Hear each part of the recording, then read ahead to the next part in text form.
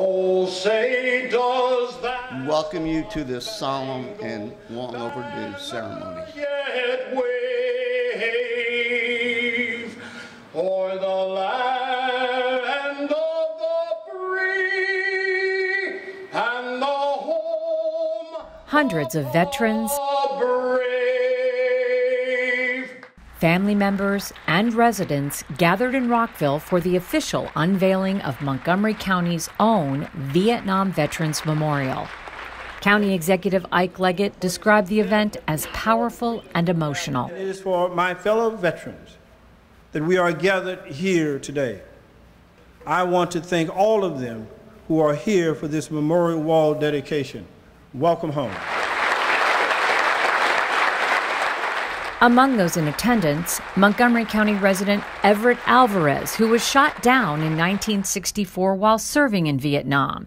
He was the second POW captured in the war and was held for 8 years and 4 months. As a Vietnam veteran myself and a citizen of Montgomery County of Rockville for 42 years, I truly appreciate the work that the commission members and the county officials have put into this effort to honor those whose names will be read and to honor all of those who served in Vietnam. The wall honors the 130 Montgomery County residents who lost their lives or were reported missing during the Vietnam War. Robert W. Abernathy. Each name was read aloud as part of the ceremony. Robert R. Groom. David M. Hart. Martin J. Bagosh. Many family members of these fallen heroes attended the event. For them, it was an opportunity to honor their loved ones and bring closure to their memories. I know what kind of an impact it had on my grandmother. You know, it's hard losing a son. He was 19 years old. Robert M. Gaffigan. You know, it's always devastating to lose anybody, but especially someone so young. Killed in action. He left behind 3 brothers, and so I'm here on behalf of my uncle and my father, Larry, and I'm just happy to be here to just pay my respects to him. Robert D. Mason.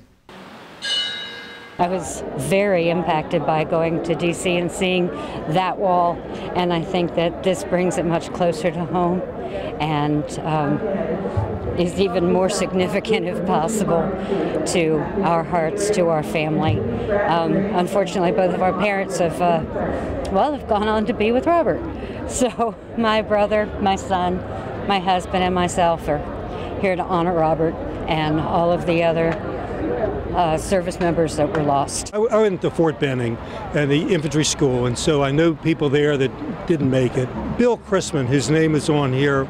He was the first person I knew who was killed in Vietnam. And also my roommate from Officer Candidate School, Charlie Flott, his name is on the wall. And these are people that were very special to me. And I'm glad the county did this. Talk a little bit about the significance and why you felt it was important to represent the council today.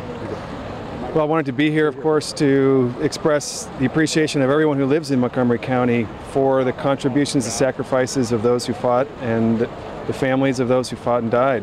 Also join in saying that they will never be forgotten, and this wall will be here forever, and we really appreciate what they've done. We do this now because for many of us, this will be the last chance we have to honor the memories of our fallen brothers and sisters. Former Montgomery County Councilmember Mike Subin served in the Vietnam War. Today, he is a member of the County Commission on Veteran Affairs. A big advocate for the memorial, the day held special meaning to him. The years of neglect to the memory of not only them, but to honor the families. You know, this was done for a lot of people. It was done for the families. It was done for the Vietnam vets. It was done for those of us who served during that era to pay honor to those who didn't come home.